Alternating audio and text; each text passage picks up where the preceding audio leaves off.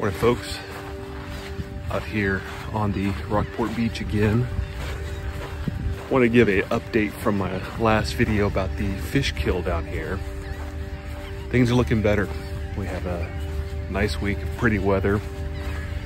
A lot of fish were cleaned up. I know the navigation district here in Rockport was doing a lot of work to get it off the roads, off the shorelines. The beach itself is looking a lot better. There's much fewer fish down here. Obviously they've been cleaned up. A lot of the dead fish I'm seeing have obviously been here for a while or in various states of decomposition, whereas last time they looked pretty fresh. The dock area, the pier area is been cleared out quite a bit.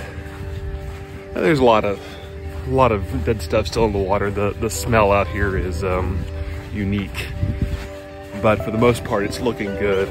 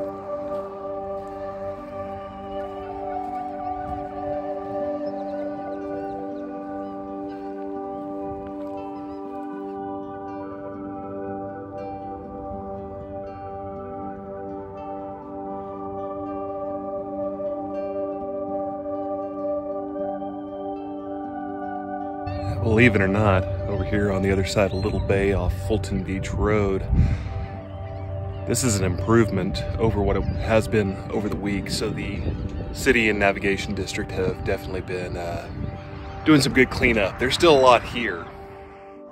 There's a lot more work to be done, and it's gonna take a little while. These things keep washing up, but again, it's a lot less fresh fish and a lot more decomposed fish, so that's tells me the event itself seems to be over, and what we're seeing is residuals. So it's still kind of gross, smells bad, but it's good to see our municipalities doing what they can to make it better and get things cleaned up.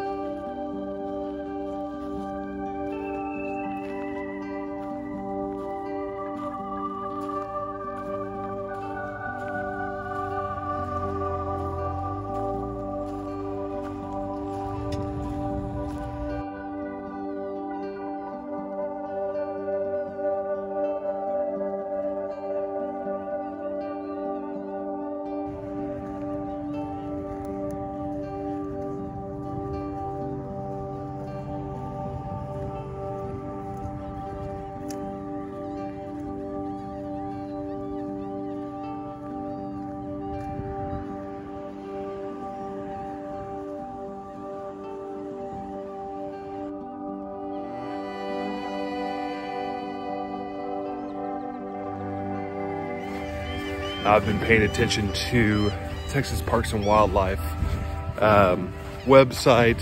They've been doing a couple of updates here and there, but still nothing as far as a full assessment of what this has done, what our fishing is going to look like for 2021 and beyond. It's probably going to take them a while to do that, so definitely want to keep an eye on their releases, and I'll link that down below. But I've been hearing reports, you know, I've been kind of keeping an eye on Facebook and other areas of people going out and being successful fishing. Some people are catching and releasing, some people are keeping, but they are catching fish, and for this time of year, some pretty nice fish. So I look at that as a good sign.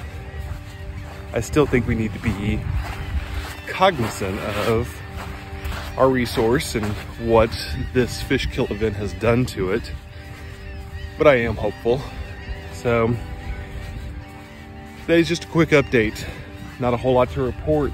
As I hear more, as I read more about what Texas Parks and Wildlife wants to do, I will definitely give a report on that.